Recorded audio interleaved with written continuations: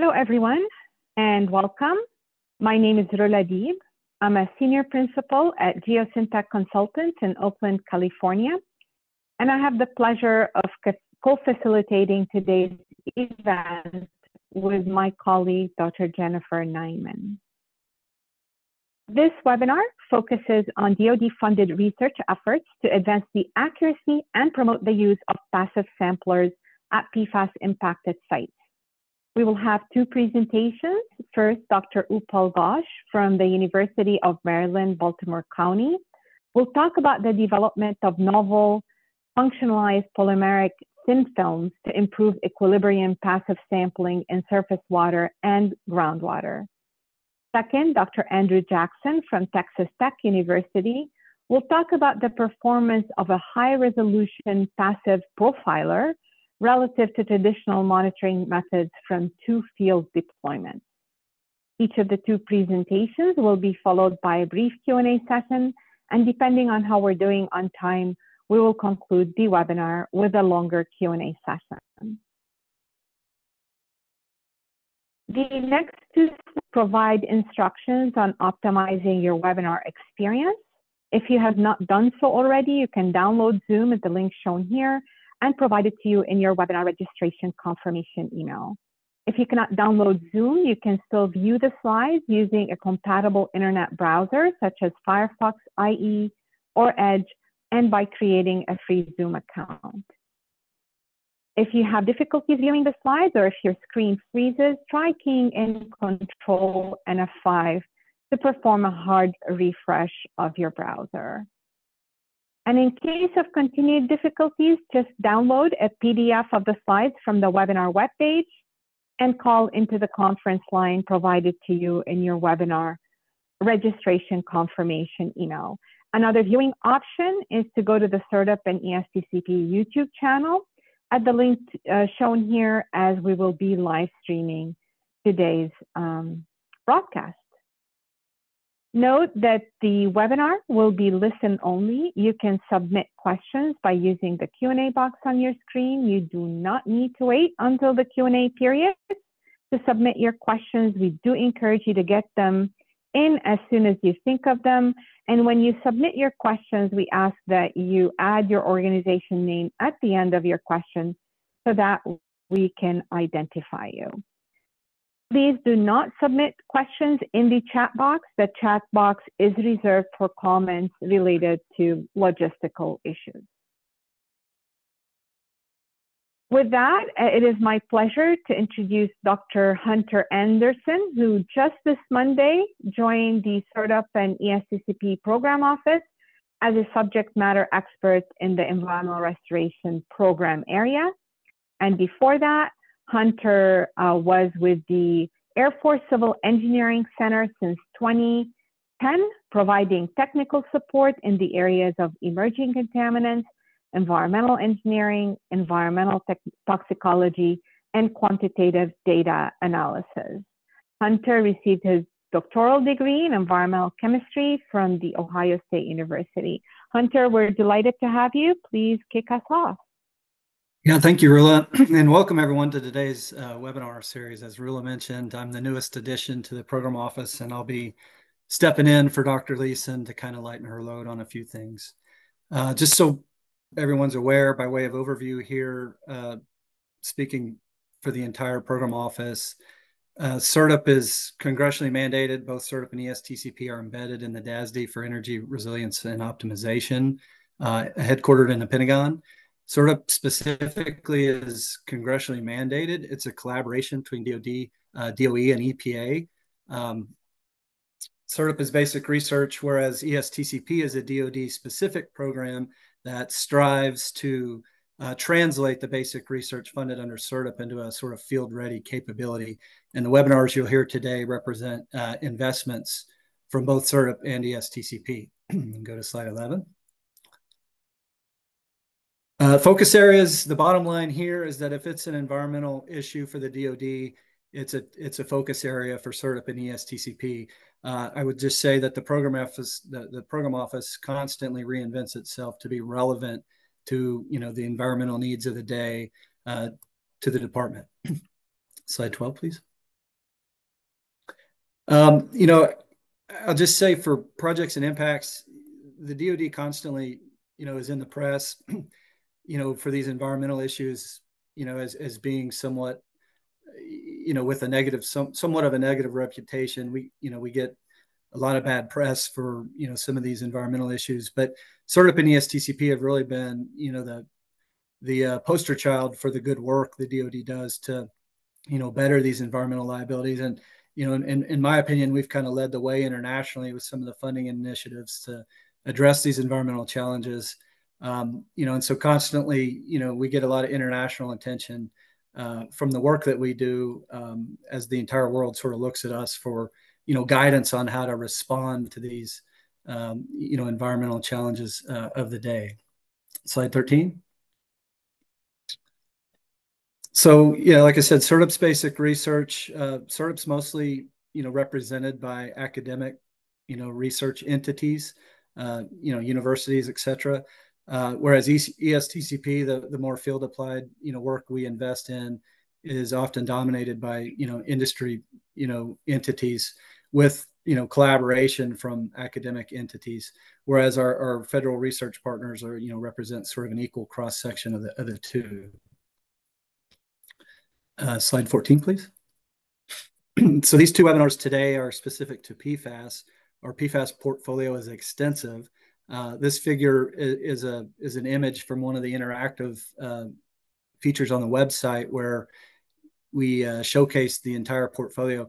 Each of these boxes represent entire cohorts of projects. The boxes on the top represent workshops, strategic planning workshops we've conducted in the past where we get a lot of smart people together and identify data gaps that, then are compiled and become the fodder for future, investments as we translate those needs into statements of need for our solicitations.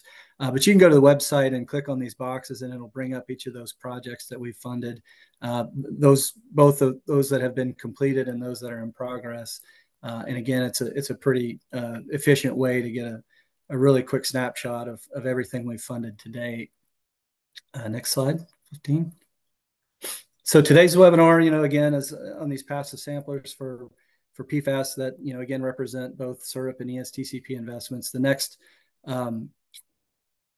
webinar will be on September 12th and will feature results from two projects on developing and demonstrating PFAS destruction technology. So another a PFAS webinar.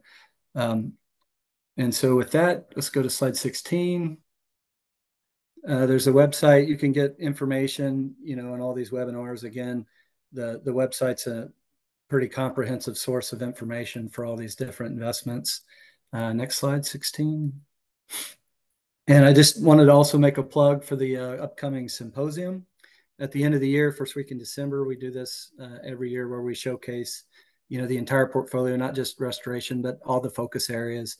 So, it's a week-long conference where we showcase the best of the best and we facilitate a lot of discussion and it's a really good way to sort of get plugged in and we welcome feedback and make these engagements more productive and often seek the opportunity to engage with the public and industry in general to discuss what we're doing and again strive to always make things better. So with that, welcome everyone, and I'll hand it back to you.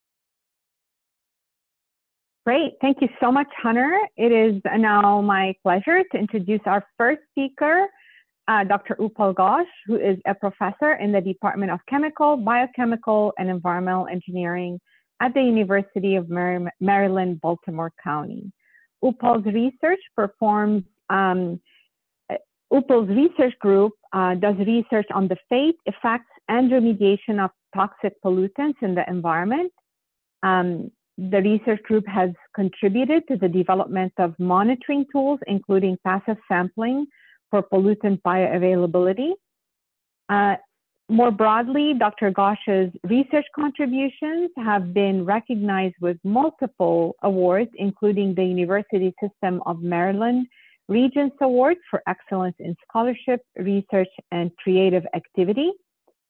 He is a co-founder of two startup companies, Sediment Solutions LLC and Rambach Environmental, to transition novel sediment remediation technologies to the field. In terms of educational background, Upal has an undergraduate degree in chemical engineering from the Indian Institute of Technology and master's and doctoral degrees in environmental engineering from the State University of New York at Buffalo. Upal, we're so glad to have you. Please start your presentation. Thank you, Rola. Can you hear me? Am I audible? Yeah, thank you. And also thank you, Hunter, for the introduction to the SERDP ESTCP program. So it's my pleasure to talk about the project here.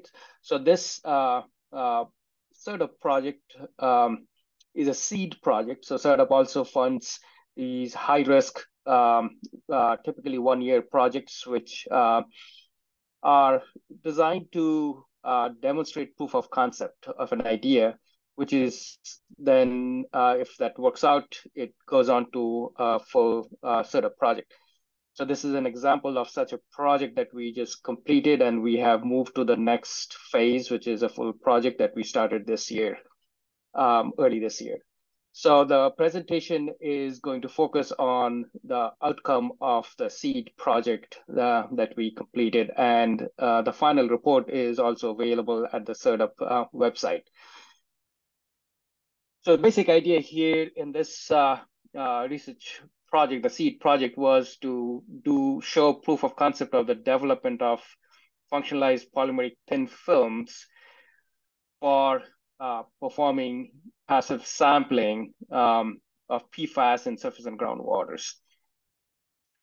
And the presentation here is going to kind of follow this outline with the problem statement, objectives and approaches, and a summary of the key findings, and then some conclusions and next steps. So let me start here with a quick introduction, one slide introduction of passive sampling. The freely dissolved concentrations are directly linked to exposure, and this is true for polar and non-polar organics and also ionizable compounds and metals. And there is a long history of the development of passive sampling of various kinds, tailored to different contaminants of interest, to be able to inform key assessment objectives in the environmental monitoring and remedy decisions. And these would be phase transfers, going, for example, the sediment phase and the water phase, or water phase, very importantly, be able to inform the bio of these pollutants into the aquatic organisms. So passive sampling has been successfully applied for many of these contexts, especially for hydroorganic compounds and metals. And the SERDP program has funded some of the previous work and some of that out. And key outcome of those efforts was this document that came out a few years ago on, it's a user manual for passive sampling for contaminant sediments, but that's focused on hydrophobic organics like PCBs, PHs, dioxins, and so forth. We're taking the same construct and then looking at what we need to do to be able to do equilibrium passive sampling and get all the benefits of passive sampling for PFAS-related problems. One of the key benefits of passive sampling, of course, is that instead of a snapshot measurement with a grab sample taken on a particular day and time, the passive samplers are typically put out in the environment for a period of time, which allows it to integrate over a period of time the concentration, which is more reflective of a longer-term exposure concentration for aquatic organisms. So it provides the value of time integration without having to do multiple samples and analysis. So for PFAS compounds, of course, We all know about the challenges. EPA has released health advisories for several of these compounds, and the risk assessment paradigm for PFAS compounds is still being under scientific and regulatory development. But we are following here a path that is analogous to existing paradigm for both polar and non-polar pollutants in the aquatic environment, which is that the dissolved concentration measurement and doing that measurement accurately is really critical to be able to define the chemical activity of the pollutant, which is related to exposure, toxicity, and exchange between phases. So the passive sampling approach here for PFAS compounds, we are following an equilibrium passive sampling method, which is focused on the dissolved PFAS compounds in water.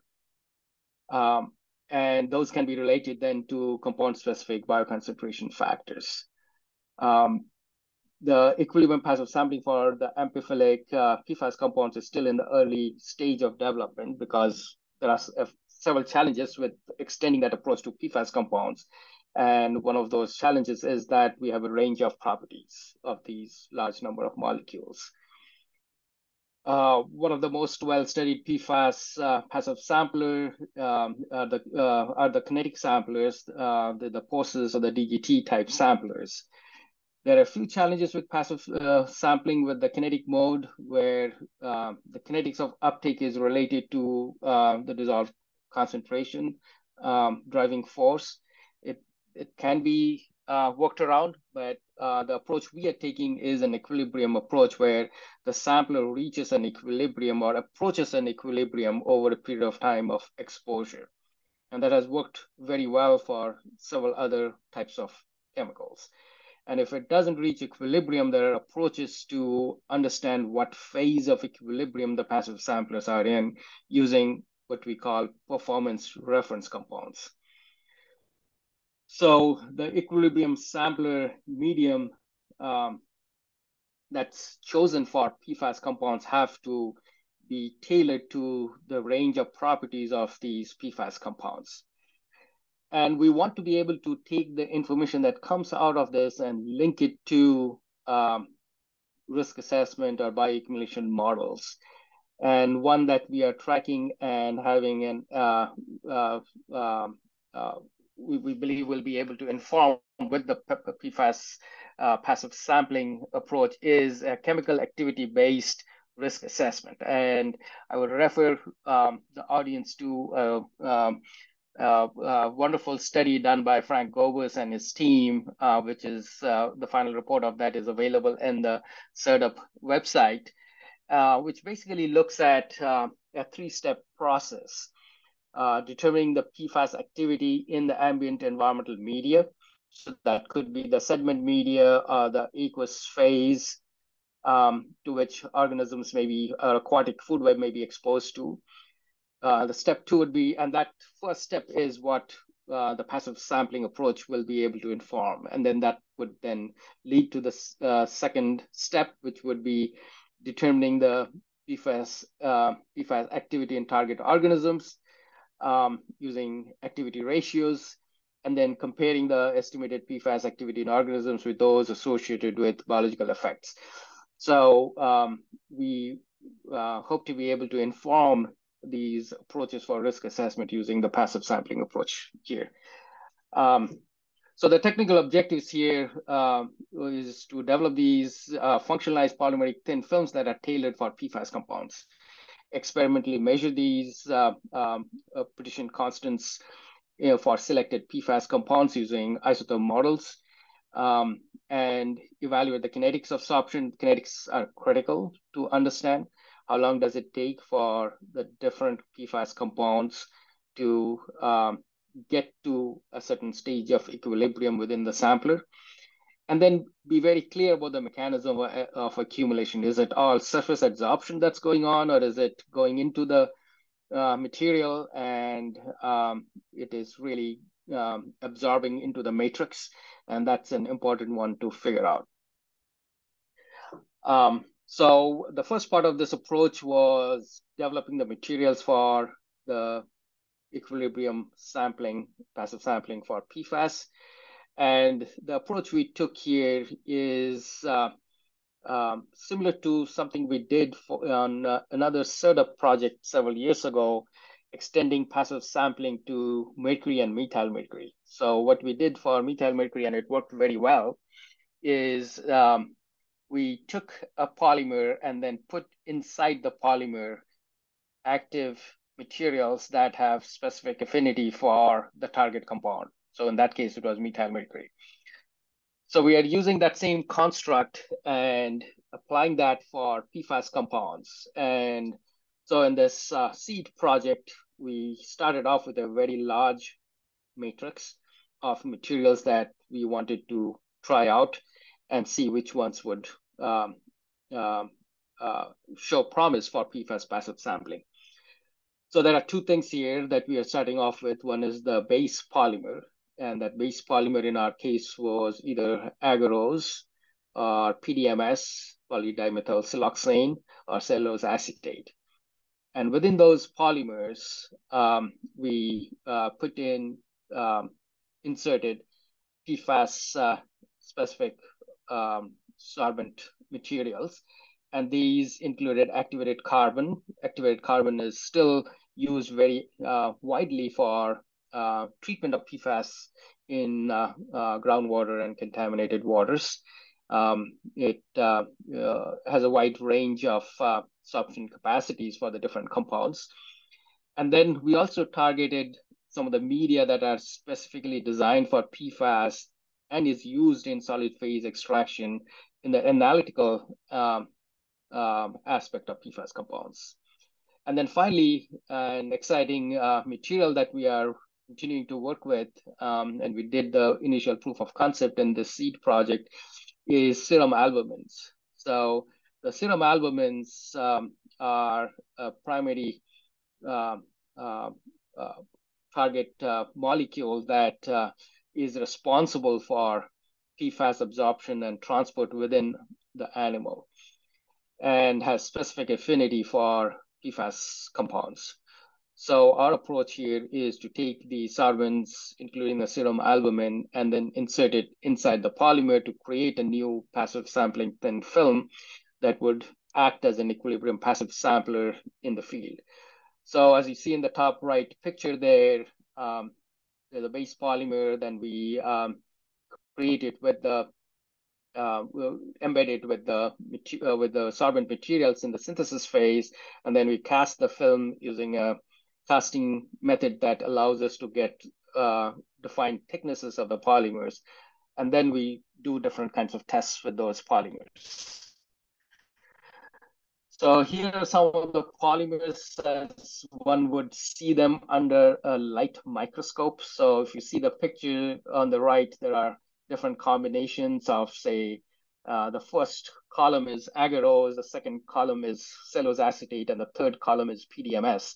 And within that, the top row is just the base polymer, and then the remaining rows have the different adsorbent materials that have been embedded within the polymer. To embed the human serum albumin, we actually purchased the human serum albumin that was pre-coated on silica beads, and then those were then inserted into the agarose film. So we were able to cast these films in thicknesses of 180 or 300 or 1,000 microns. We first of all, we check the structural stability of the polymers that we make and make sure that it can be deployed in the field, put it in a beaker with water being stirred around to see if structurally they hold up and so forth. We synthesized a total of 15 passive samplers and tested them in the lab. And the initial screening was based on single point isotherms, and then we did full isotherms, and then we did the kinetic studies. So an isotherm might look something like this, where we put the beaker, put a bottle on a shaker, and in the bottle we have spiked water with target PFAS compounds. Our seed project looked at 7 PFAS compounds. You see the list on the top left there. Those were the ones that we tested. 80 nanograms per liter PFAS, and then we put the sampler in there, and then we are trying to assess here what the distribution is between the water phase and the polymer phase. And then the polymer is extracted, the water is extracted, and we also had to keep track of mass balance and looked at how much remains on the bottle. And then we do for the water and all these extracts, and it goes through the standard analytical method with an LC-MS-MS that does the analysis. And I should mention here, I forgot in the first slide, that this project was a collaboration between the University of Maryland, Baltimore County, and George Mason University. And my co-PI at George Mason University, Greg Foster, helped with all the analytical measurements here for this project. We started off with interlab comparison with the DoD ELAB lab, certified lab at Clarkson University to compare our results, and the comparison looked good. So that allowed us to move on to looking at these petitioning experiments. So what you see in these isotherms are some of the different polymers that we made. And the x-axis are concentrations of the water phase. The y-axis is concentration in the nanograms per kilogram in the polymer phase. And then we're looking at different isotherm models to try to explain the behavior of sorption in these polymers. So some of these polymers are giving somewhat linear adsorption isotherms. Some of them have are showing apparent nonlinearity in sorption. So for both short chain PFAS and long chain PFAS, the isotherm models seem to fit well. The cellulose acetate plus the human serum albumin polymer show good linear fitting results with R square of 0.94 for most of the PFAS compounds. We looked at kinetics, and this is a snapshot of some of the kinetic measurements. And in the kinetic measurements, multiple measurements are being made over time in these bottles to track the concentration in the polymer and the water phase over time. So as you can see here for PFPA, PFAS, and the fluorotelmer, that these compounds are coming to somewhat of an equilibrium within a few days. So if you look at the time point there and the x-axis, 100 days, most of these are coming to equilibrium in less than 100 days, maybe a few taking a little longer. So our assessment from that is in these gently mixed systems, we're talking about a few days of time for equilibrium. So we fitted the sorption kinetics, and again, we are able to get a good first order equation fit, less than 4 days in a gently mixed situation. And what you see in these plots, if I go back there, that the way we have plotted these, the x-axis is in time in hours, and the y-axis is log KD. So if you look at the log KD values, they are somewhere in the range of about 3. So that's what we are getting with these polymers. And one thing to remember is that as we formulate these polymers, we have some flexibility in adjusting the sorption capacity by adjusting how much of the materials we put in that are responsible for the sorption. So we're getting a log KD of about 3, and in many of these compounds, for many of these compounds, so these are capable of accumulating detectable and reproducible masses of PFAS in thin films and field relevant concentrations. So looking at passive sampler films that might be, say, a few hundred micron thick and a couple of inches length and width. And that's enough for us to be able to get a detectable mass within the polymer for our analytical measurements. And we can manufacture these consistent thin films that are structurally stable in water. We also wanted to make sure that we can have some understanding of how the sorption behavior is working. Is it absorbing in and never coming out? That would be a problem for any performance reference compound type approach for determining the kinetics.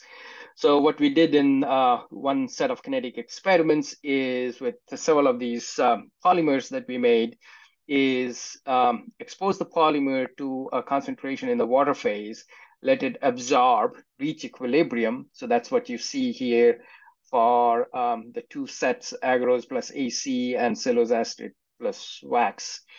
And the compound we're tracking is PFAS here. That it reaches equilibrium in about 100 days. We let it go for like 300 days, and that's a stable equilibrium phase. And then we take the water out with the dissolved PFAS in it and put clean water back in. So when we do that, we are changing the direction of chemical movement. So initially, during the absorption phase, the PFAS was absorbing into the polymer. Now I replace the water with clean water. So the PFAS is dissolving out of the polymer into the water phase. And then if I take it to the and wait for 7 days, and then measure the concentration of PFAS in the polymer and the water phase, if it is a reversible equilibrium, I should come back close to where I was in the KD value. So for these two polymers, we see that for PFAS, we are getting close to our adsorption equilibrium KD when we do the desorption test. So there's some variation here, but they're within the range of what we think would give us confidence that this is a reversible absorption process. Let me try to synthesize and tested polymers functionalized for sorption of a wide range of PFAS compounds. These can be fitted to models that can be used in a predictive way to go from polymer measurement to the water concentration estimate. The equilibrium is about 4 days, so definitely it's a reversible sorption process, and we are able to accumulate detectable levels of masses of PFAS in thin layers of deployment in field relevant concentrations. So here's a key publication that came out of the SEED project. This is published in the Chemical Engineering Journal and has the details of the work and the key performers for this project, and that's listed in this key publication as well. Postdoc Dr. Songjing Yang and Greg Foster, my co-PI at George Mason, and I. So we have transitioned to the next phase with a full setup project, which we started early this year, where we are extending this work to look at 25 PFAS compounds. We did only the 7 selected ones for the SEED project. We are going to be evaluating sample absorption mechanism and performance under a range of water chemistry conditions that one would normally anticipate in surface and groundwater. We will, following the work that shows that this is a reversible equilibrium, we would be developing and demonstrating enriched stable isotope spikes as performance reference compounds to confirm equilibrium or to correct for non-equilibrium as necessary, and test the ability to measure PFAS in natural surface water and evaluate robustness in long-term field deployments. So talking about field deployments, here are some pictures of how we anticipate this to work. And these are similar samplers, but these were designed for methyl mercury measurements.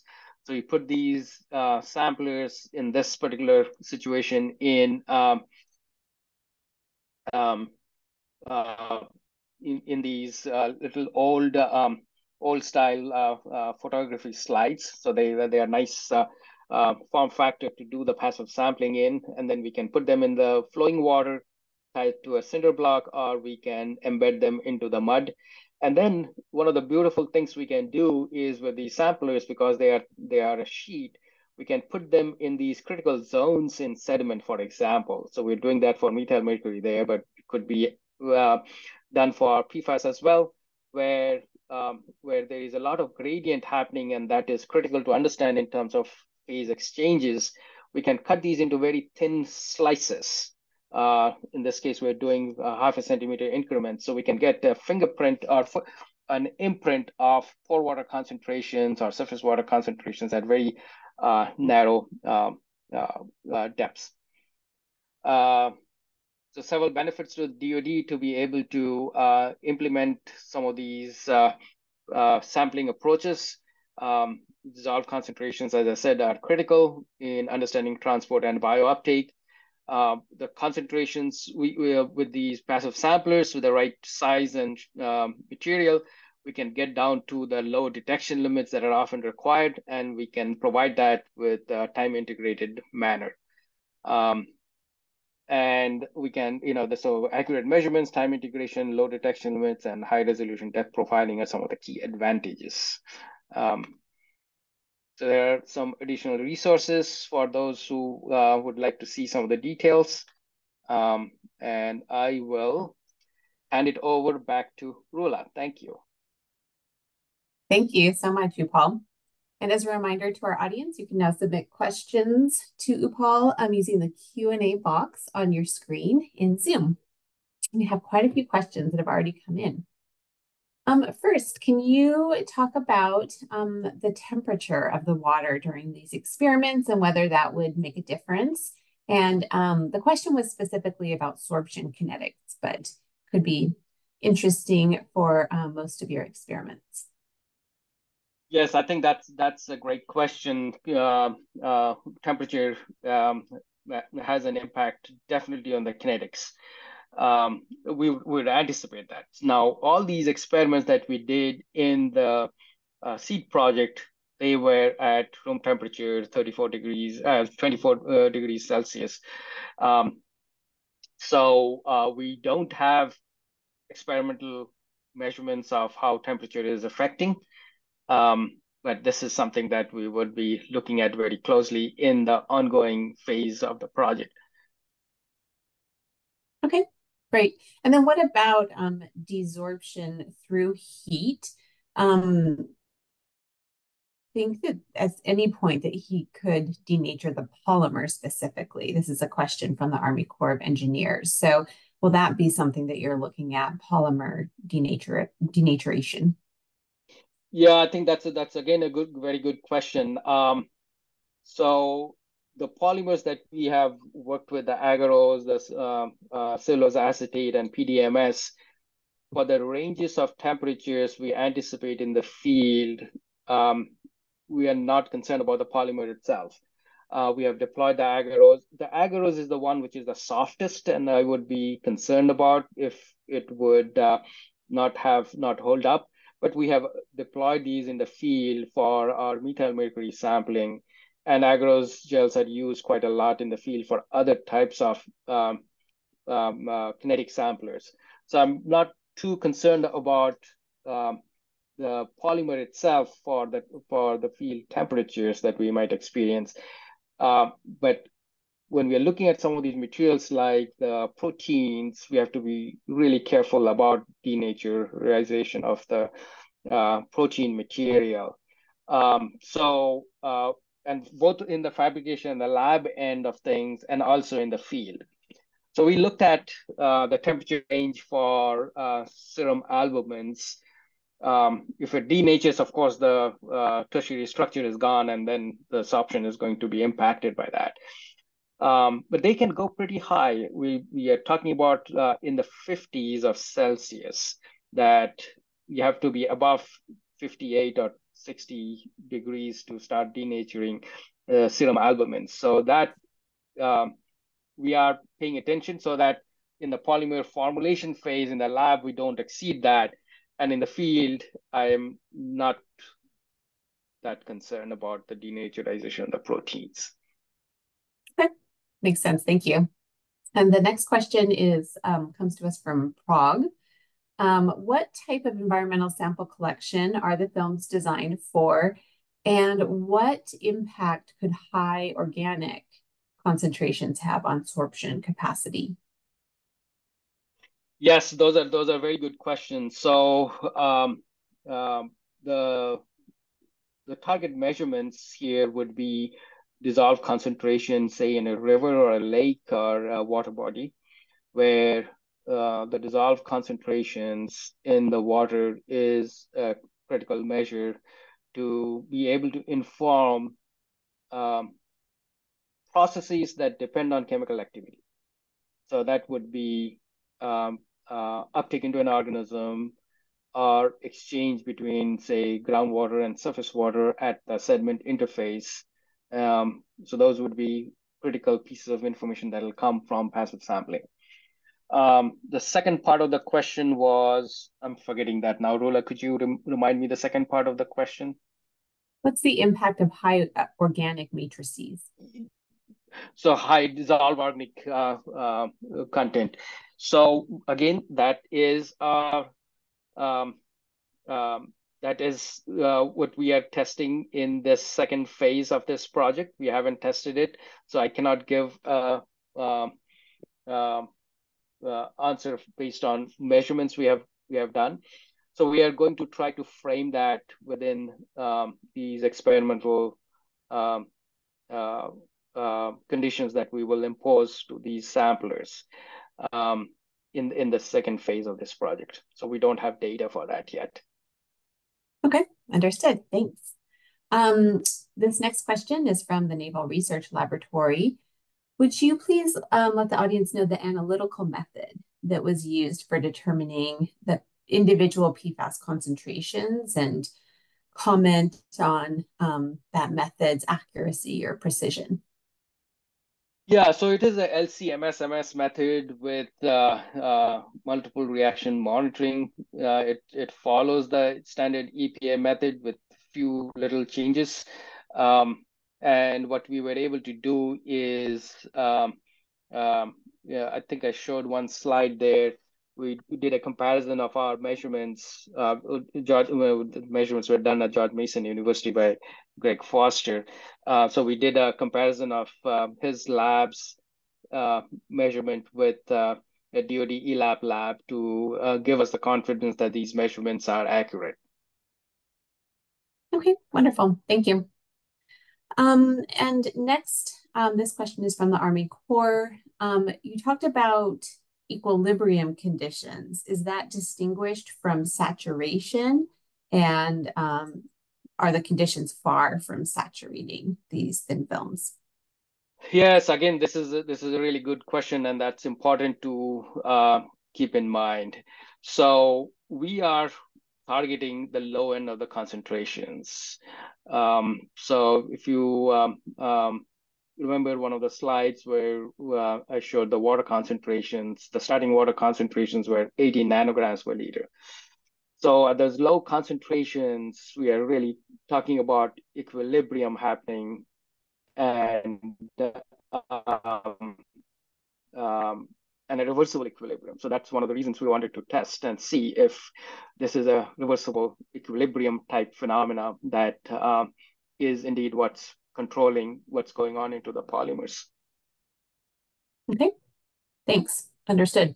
And then we have a couple of folks who asked this question. Has your group collected data to show the desorption curves for different PFAS over time, rather than showing the one data point for the desorption test? Yeah, I think that's something to think about in terms of what that would tell us. What the results that I showed from the SEED project was focused on answering the question of the adsorption equilibrium point versus the desorption equilibrium point. Are they close enough to give us a sense of reversible equilibrium? So that was the motivation for that experiment. So we definitely needed to take it to an equilibrium and track that. So you saw the different data points over time, tracking the kinetics reaching equilibrium. But then for the desorption, so once we, like 4 days, we let it go for 7 days. And then for the desorption, we just measured the 7-day desorption point, and we didn't track individual days up to 7 days of desorption. So yes, we don't have data on the kinetic approach to desorption value, but given that it reaches a very similar desorption endpoint, we would anticipate that the desorption kinetics is very similar to the adsorption kinetics. But this is something that we phase of the project. We haven't done that. Thank you. All right. And we're almost out of time, but we have so many good questions. Let's have one last question. Does the ratio between the polymer and the sorbent matter? And if so, what might that be? Yes, so we played around with that ratio between the polymer and the sorbent, and there are multiple considerations here. One is the strength and stability of the polymer. We cannot load it up with too much of solid material, then it starts falling apart. So there are some limits to how much adsorbent we can put into the polymer before we start impacting the structural stability of the polymer. But we can tailor how much we put in, and that is what we are trying to learn from these isotherm KD values. What do we need? So for example, if you're doing a sediment deployment, we want to be able to reach a distribution coefficient between the water phase or pore water phase and the sediment phase and the polymer phase, which is in the range of what the distribution is in natural sediments. So if you stay within that natural sediment distribution coefficient range, then you're not disturbing the distribution that's happening in natural sediments. You're not creating a huge sink in a small space in the sediment as you put these samplers in. Kinetics and several other issues come up. So we are targeting a distribution that is similar to what natural sediments would have for these polymers, for these compounds. So so we have looked at a different range of these, and typically these are about 10% or so of the polymer mass. We start getting too much higher than that, it starts getting to be a problem with the structural stability of the polymer. Okay. Thank you so much, Upal, for the presentation and answering the questions. And Upal will come back at the end of the webinar to answer a few more questions as well. And now we're going to move to our next presenter, who is Dr. Andrew Jackson, the chair of the Department of Civil, Environmental, and Construction Engineering at Texas Tech. Andrew's research interests include the fate and transport of contaminants like perchlorate, heavy metals, PFAS, and chlorinated solvents in natural environments, and developing methods to study fate and transport processes at appropriate scales. Andrew is the recipient of several awards, including Environmental Science and Technology's Best Paper of the Year, SERDP Project of the Year, and the President Teaching Award. He received a bachelor's degree from Rhodes College and master's and doctoral degrees from Louisiana State University. Andrew, please proceed.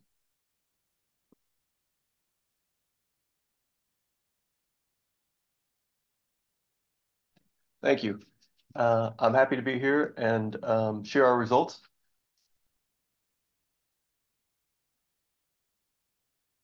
I'm going to be talking a little bit about the technical objective of the project. This was an ESTCP, so it was a demonstration project. Give you a little background on how our passive sampler works.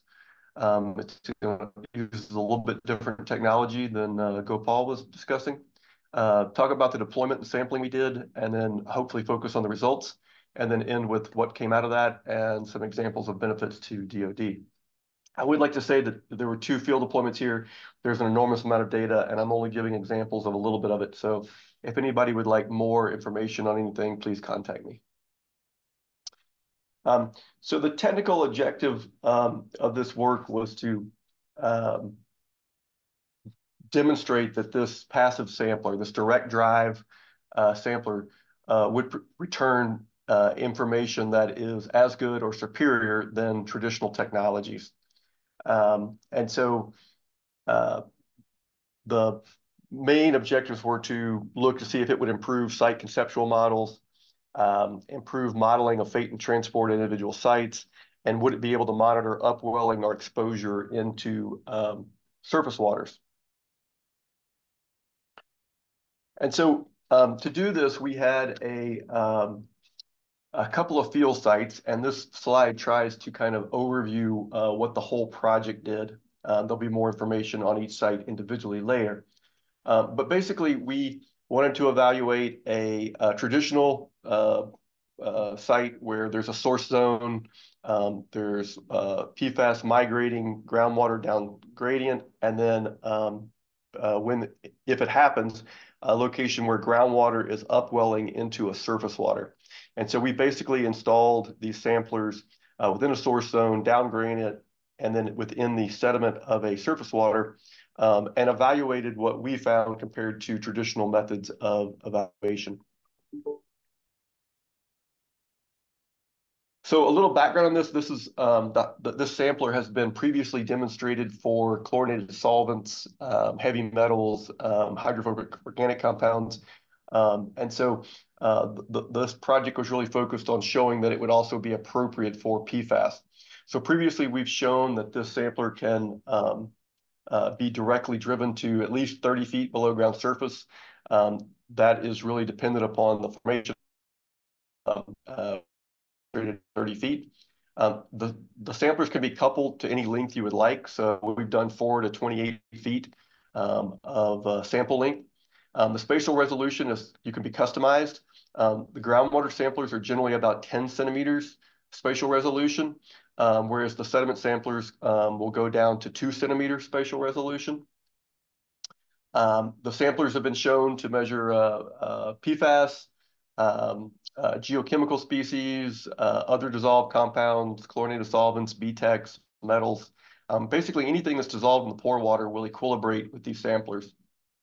It also measures pore water velocities, which is very useful because it allows you to look at mass flux on a depth-dependent basis. And it usually takes about 3 weeks for these to equilibrate. So 3 to 4 weeks is the typical field deployment time. So a little bit more about how this works. So this is a schematic of one segment of the sampler. This is a stainless steel rod. It's about 4 feet in length. This would be for the groundwater studies. There are different geometries for sediment, but they work on the same principle. You can see that they're threaded at both ends. So these can be coupled together to look at any depth profile you would like. And the way the samplers collect samples for concentrations is through diffusive equilibrium. So this is an equilibrium sampler. It's not a kinetic. And the samplers have reservoirs that are milled into them. So these holes. And these holes are filled with water. And the water is separated by a porous membrane, 0.45 or 0.2 microns, depending on the type of membrane used. For PFAS, we use a stainless steel membrane, which is also good because when we direct drive, it makes it very rugged. And what happens over time is that anything that's dissolved in the pore water will migrate across that membrane into the reservoir just due to diffusive equilibrium. And eventually the concentration inside the cell will equal the concentration outside the cell. And this is important because it means that we don't have to do any back calculation using partition coefficients to determine the concentration, which we think removes some of the potential errors that could be possible. So the one thing you do have to make sure of is that you approach equilibrium. And so to evaluate that, we use a conservative tracer bromide. Bromide will diffuse out of the cell and we can measure how much bromide is left at the end of the deployment to know how close to equilibrium we achieved. The velocity is measured on a little bit different basis. So the velocity, we correlate a mass transfer coefficient of a conservative species to the velocity. So if we put bromide inside a cell, it's going to migrate out. And the rate it migrates out is dependent upon the external velocity. And so to be able to get a little more robust measurement, because we only have one time point, we basically use reservoirs filled with different volumes to surface area. And what that means is that after 3 weeks, how much bromide has left the cells varies with the surface to volume ratio. So we get a curve of 4 points with one time point. And we can fit that curve and we can determine this K, which is the mass transfer coefficient.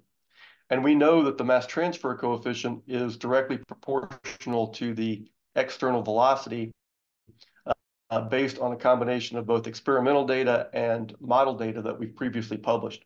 And so we're able to predict the velocity based on this mass transfer coefficient. And that allows us to get a velocity with every concentration. So with every 10 centimeters or 2 centimeters, whatever the device's resolution is, you get both a velocity and you get deployed using just standard direct drive technologies. So on the left is an example of one being deployed on the edge of a stream. And this allows us to look at not only what is passing under the stream, but what might be migrating into the stream. This is a vibrocore. So we're on a boat actually off the shore of Rhode Island and installing these. We've installed these in up to 40 feet of water offshore without divers.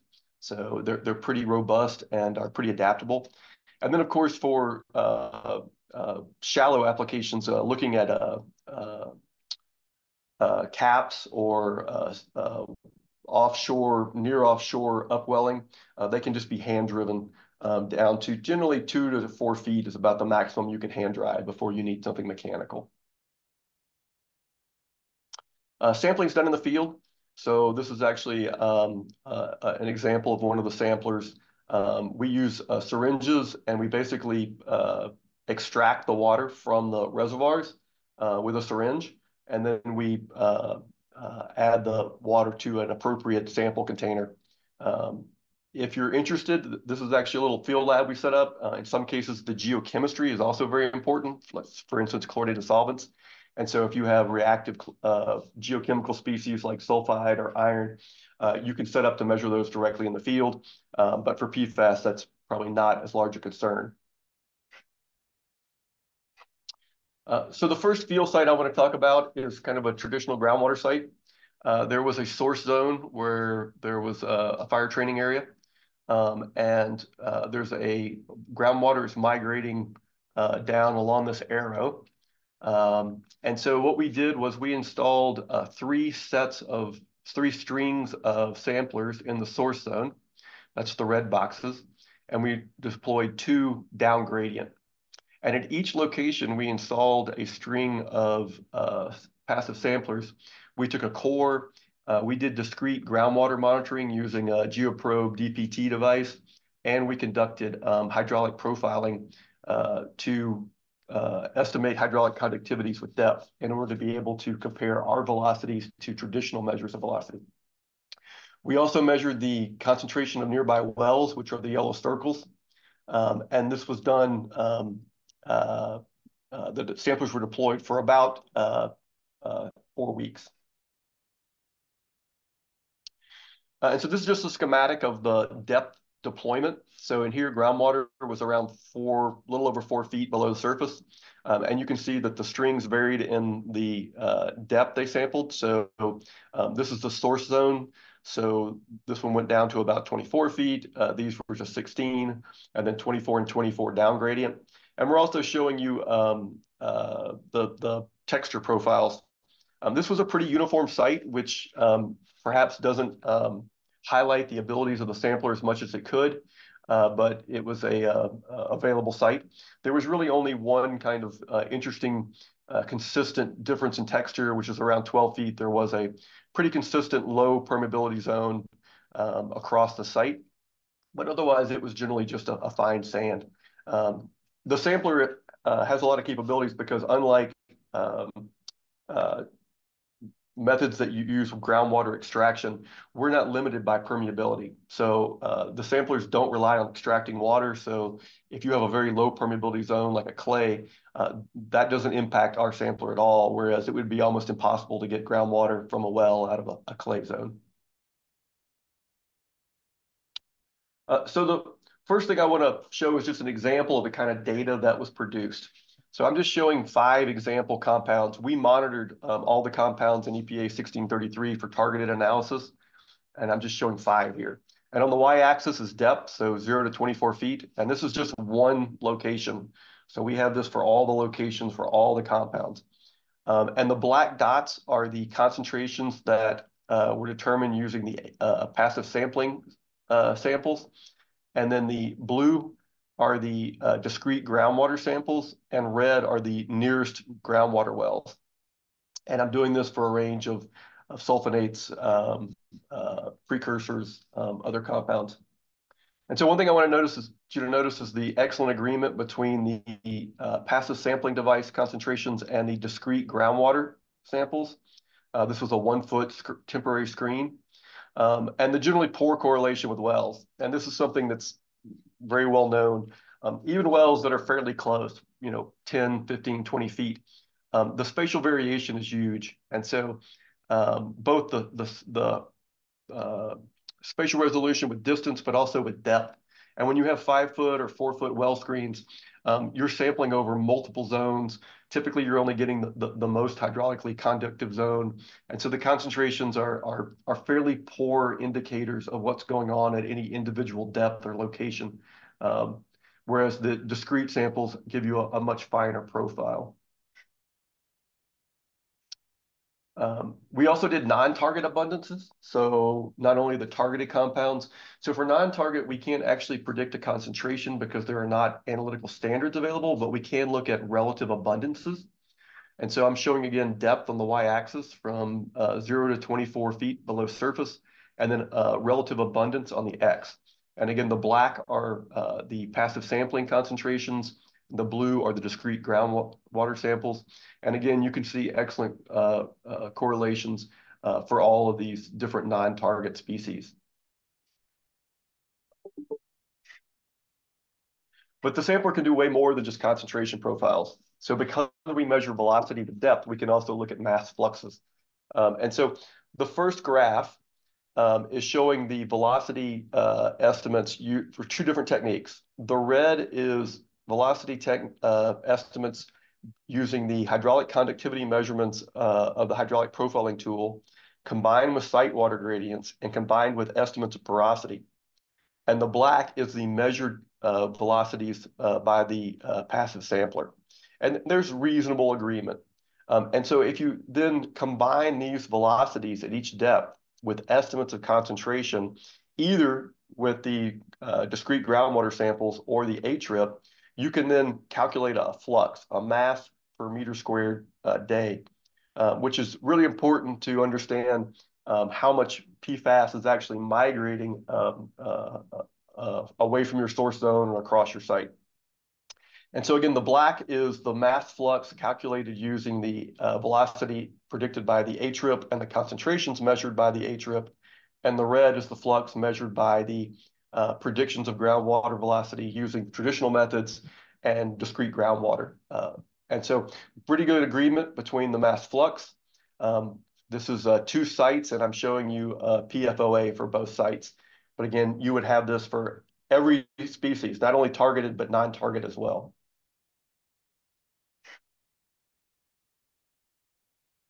Another thing that we found that we could do is to calculate not only site-specific partition coefficients, but depth-specific partition coefficients. So again, at this site, it was fairly uniform. There wasn't a lot of change, but at some sites, they're very heterogeneous. And the partition coefficients are going to change based on the formation composition, how much organic carbon, how much clay, silt, whatever.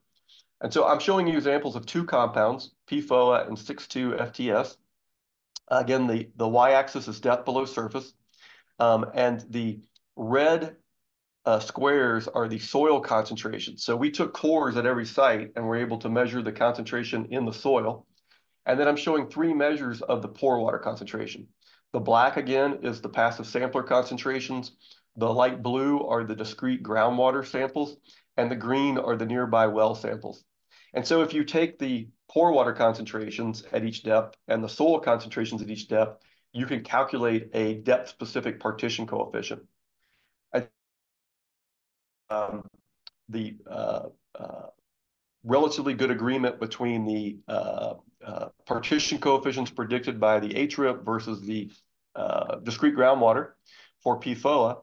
But if you cross over to 6.2, you can see that while the soil concentrations and the soil concentrations are really well correlated using the HRIP data, it's not so for the discrete groundwater. And that's simply a function of the discrete groundwater samples. We only took 6, which would be a lot typically. But this depth just missed this peak concentration profile.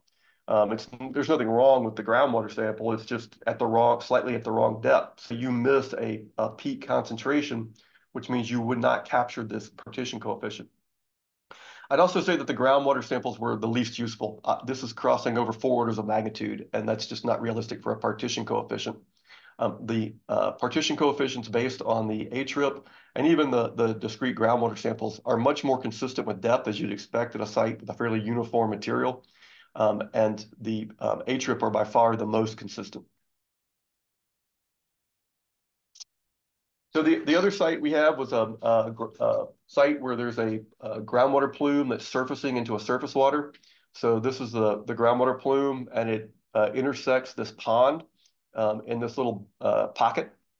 And so we installed, I think, 25 passive samplers across this little bay.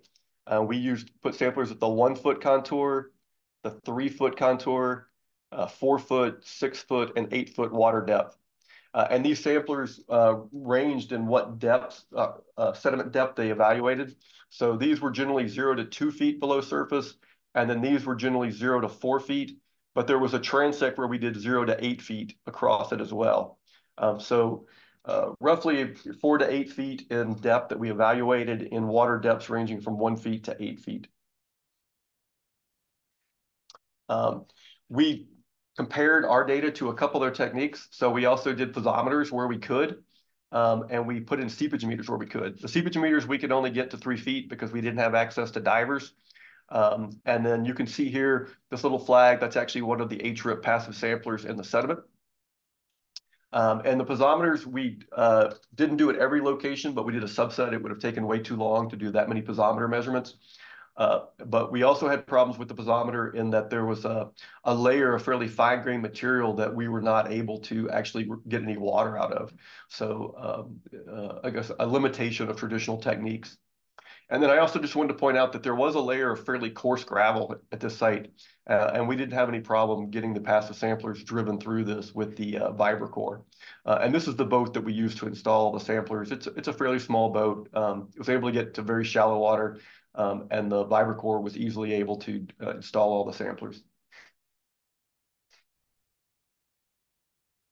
So this is just a really high-level overview of what we can do with this data. So on the left, I'm showing you the average PFAS concentration for every location we looked at. And in this case, I'm just showing 0 to 2 feet below the sediment surface. So the average concentration over 0 to 2 feet. Keep in mind that we have a discrete concentration value every 2 centimeters for the 1-foot profile and every 10 centimeters or less for all the others. So there's a very fine level of resolution here. I'm just letting you visualize what the type of data you would get. So here it's really easy to see that there's this highly impacted zone moving offshore, and moving offshore way further than most people had suspected. Originally, most of the current thought was that it was all going to be migrating really near shore, and actually it's more impacted offshore. But this is a pretty crude thing that we can use this data for. It's just kind of visualizing where are the most impacted zones, although it's very useful. If we take this and we look at the specific depth resolution, so on the right, I'm showing a single compound, PFOS, I'm showing 0 to 4 feet below the surface on the y-axis. And then the x-axis is 0 to about 200 feet along the 3-foot contour. So we're basically starting here and we're moving along this 3-foot contour on the x-axis. And then the colors obviously indicate the amount of PFAS we measured. And each one of these locations is composed of 20 or 30 at least measurements in the vertical direction. And so that allows us to have a cross-section of where the PFAS is in respect not only to depth, but also cross. And if we were to combine this cross-section with the cross-sections at 4 feet, 6 feet, 8 feet, and 1 feet, then of course, then you develop a 3-dimensional picture of how the PFAS is migrating into the pond, where the most critical locations, any hot spots. And if you combine it with the velocities, you then get an actual impact, because then you have a flux. Where's the flux highest into the pond? So if you want to know where to go get the biggest bang for your buck in terms of remediation, this will allow you to identify the sites. It would also allow you to look at the biotic zone, this top 10, 15 centimeters, to say, where's the biotic zone being most impacted? So a lot you can do with data like this. So some kind of high-level conclusions. The HRIP technology can evaluate PFAS concentration with depth at centimeter resolution, including both target and non-target species. It can estimate pore velocity and max flux, provides additional data on geochemistry and conservative transport of species, and is able to be deployed and retrieved in about the same time required to collect samples using other technologies, but it provides vastly more data. Major advantages and benefits, the ability to monitor low permeability zones and vertical spatial variability. So this was a very simple sites I've shown you, but there are certainly much more complex layered sites out there that you really need high resolution for. It's able to be deployed in locations with overlying water without divers and using commonly available direct drive equipment. The resolution is customizable, so you don't have to have a sample every 10 centimeters if you don't want it. But if you want to get that resolution, you can get from as high as 2-centimeter resolution. And there's no need to stabilize wells or piezometers, basically producing less waste. Some examples of some benefits to DoD. For this technology could be used for initial site assessments. So before you go out and spend a lot of money to put wells in, to be able to find, where do you really want those wells? Where are the critical areas? To evaluate mass flux in source zones, down gradient, or to surface water, which is a critical factor. And if you're going to, need to do something active, developing higher fidelity site conceptual models or transport models. For transport models, you're not only going to get better vertical resolution of concentrations, but also of velocities and also of partition coefficients, which would greatly aid in these site models. Could be used to evaluate remedial activities such as carbon injection. Carbon injection is very likely to be, non-uniform. So if you want to know how well the carbon was distributed, how uniform is the impact, this would be a great way to do that. Looking at low permeability zones or the potential for mass rebound, which is a big worry when you have some kind of fine textured layer and you're worried about, if we clean it up, are we going to have to come back in 5 years? With this technique, you can actually determine how much mass is left in that fine zone. And then evaluating the biotic zone exposure.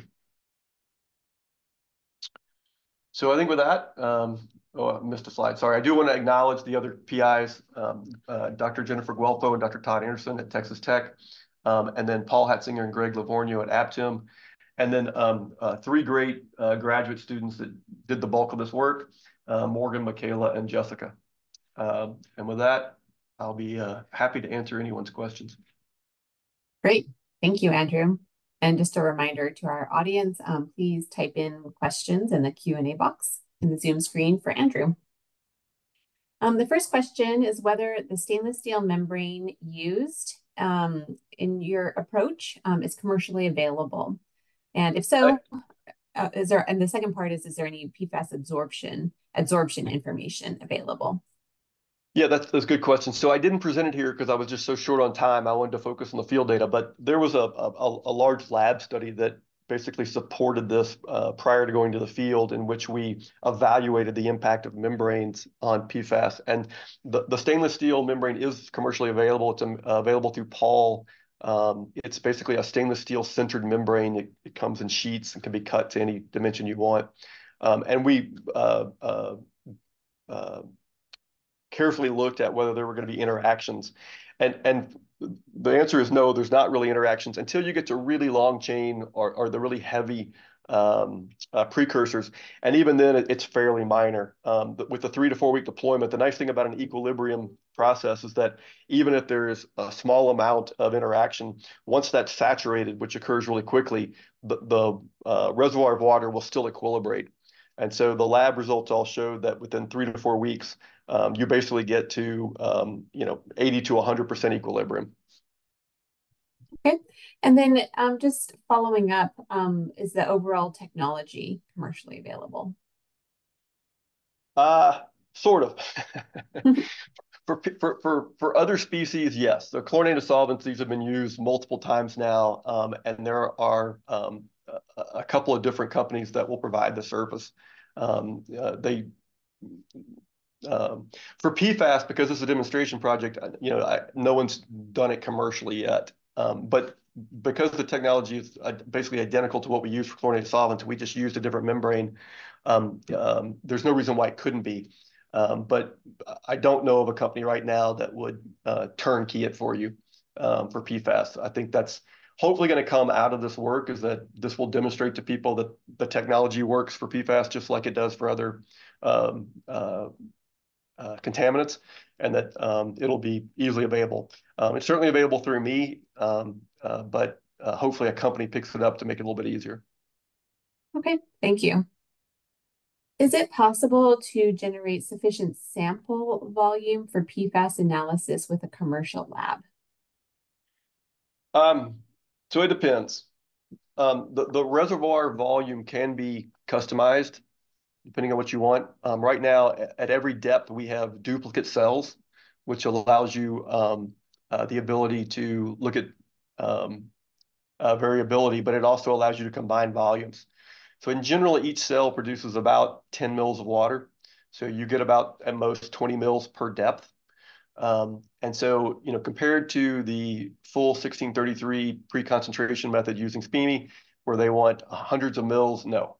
But we're using direct injection. There's no reason why someone couldn't do the pre-concentration method with less volume.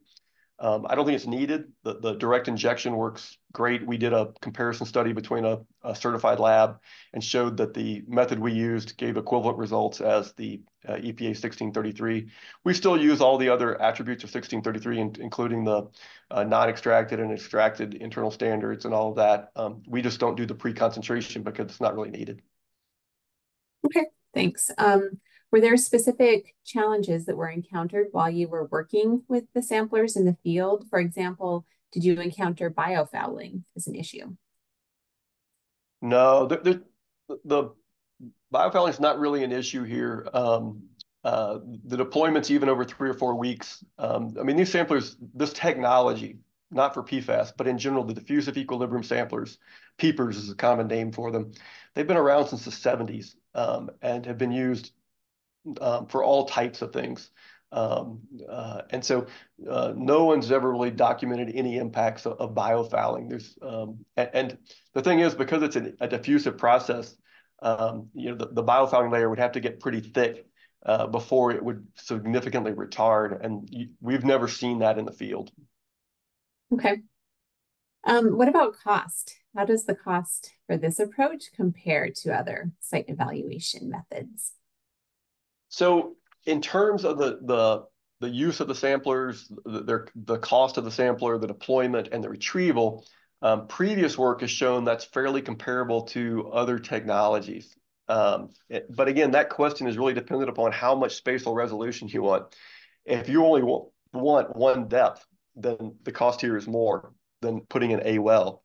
If you want to have discrete samples at multiple depths at multiple locations, then our cost actually becomes less. So it's really hard because the cost question is also a question of how much resolution do you want, how many samples are you going to analyze. But in general, the deployment and retrieval costs are fairly typical of any kind of direct drive. it's a geoprobe or a vibrocore, which you're going to need regardless. And the only difference is that we're putting in a sampler and taking it back out after 3 weeks, as opposed to taking a discrete groundwater sample, moving down, equilibrating, taking another sample. So because the time of deployment is fairly similar, the cost of deployment is fairly similar. Okay, that makes sense. Thank you. All right, at this time, we'd like to bring Upal back onto the line, and we have a couple questions to follow up with both of our speakers.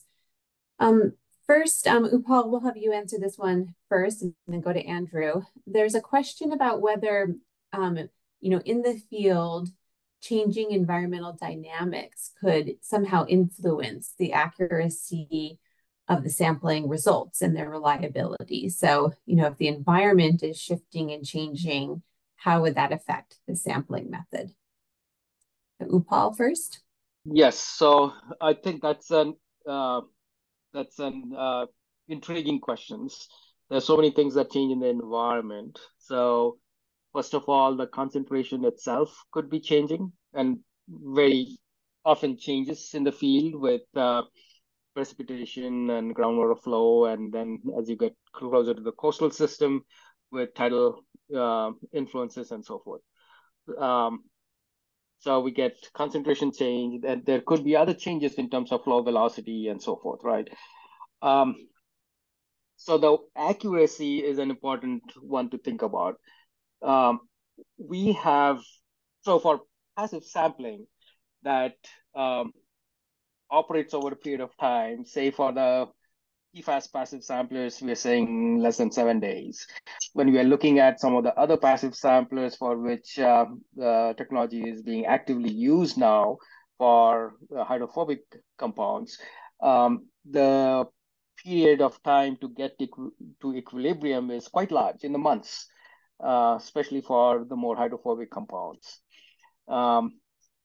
So then the question is, what is the time period of integration? So we have a paper that's going to come out on the mathematical interpretation of what time integration in passive sampling really means.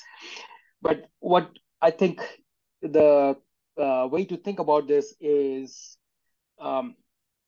any receptor, like phytoplankton floating in the water column, or a fish breathing the water through the gills, is experiencing those changes over time, and that's somehow getting influencing the net uptake that's happening in the organism over time. And even that's, I'm thinking of this in the context of being able to predict concentrations in aquatic organisms. That's one of the key use of passive sampling derived data. So the organism in the field is also experiencing those concentration changes and is integrating that over time. So what we have seen is that for some of the smaller molecules, the time period of integration may be short. And so one has to be very careful about deployment times. So if you deploy some of these equilibrium passive samplers for too long, it's not necessarily, so if you put it out, so for example, my passive sampler, which the way I have designed it is equilibrating within 7 days. If I put it out for a month, I'm not actually getting a 1 month period of integration. I'm getting the last 7 days of information in that passive sampler, because the older information gets washed out of the sampler. So I don't know if I'm answering the question fully from the audience here, but one has to be very careful looking at the kinetics and looking at what that means in terms of the time period of integration. So it would average out, in a way, the concentrations experienced by the sampler over that period of deployment. If it goes through big fluctuations in the field, then if that big fluctuation happens closer to the day of retrieval, that will have a more stronger impact on the overall measurement. Okay. Yeah, that makes a lot of sense to me. Thank you. Andrew, what are your thoughts? So yeah, I'll divide up, there's two things that can vary. The concentration of the species you're interested in can vary, and then the other things in the water can vary. So in terms of the concentration of the specific PFAS, generally those don't change by an order of magnitude over a couple of weeks in most systems that I'm aware of. Groundwater doesn't flow that quickly. Concentrations don't change that quickly, even in sediment where the velocities are typically much lower. And so our sampler is not truly an integrated sampler. It also is going to mainly reflect the last couple of weeks concentration more than the older. But if the concentration is going up and down, the equilibrium does respond to that. So it's not a true integrated concentration over the deployment period, but if the concentration is changing, it's going to partially reflect that. It's mainly going to reflect the more recent time period rather than the more older. If other things in the water you're worried about, like pH or TDS or velocity, the sampler is pretty immune to that. Higher velocities are going to make it equilibrate faster, slower, but we basically designed it so that there's no velocity, it still equilibrates. So it's just going to make it better if the velocity is changing upwards. And it's really not impacted by changes in TDS or pH or other things you might be interested in. Okay, great. Thank you, Andrew. And with that, we're going to wrap up the webinar. Thank you so much to both of our presenters today for the presentations and the answers to the questions. Our next webinar in the SERDP and ESTCP webinar series is on Thursday, August 22nd, and that is on DoD-funded research efforts to develop climate change assessment tools for use at DoD facilities. Please visit the SERDP and ESTCP webinar webpage for this and all the other webinars through the end of 2024. You can register for all of those. I'd like to remind you both the audio and a copy of the presentation from today will be archived on the webinar webpage in case you want to refer to them. We would appreciate it now if you could please take a moment to complete the survey that will pop up on your screen. And this concludes today's webcast. Thank you. Thank you.